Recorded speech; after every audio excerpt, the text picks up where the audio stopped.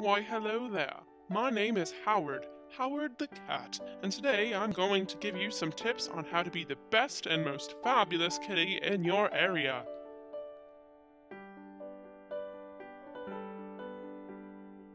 Now, the first thing you should do is have your two-legged caregivers buy you a very expensive cat tree, but only use a cardboard box to show how much you really care about them and their finances.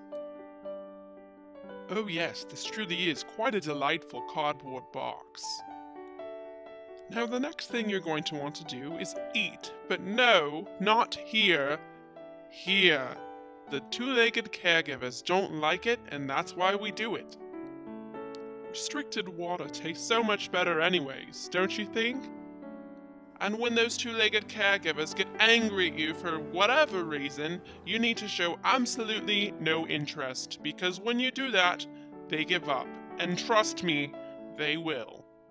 And I guess that brings me into my next segment of not giving a flying catnip about any of their stuff. As a cat, it is your job to make sure absolutely everything is destroyed. So I guess that just about wraps it up for Cat 101 with Howard. Thank you so much for watching.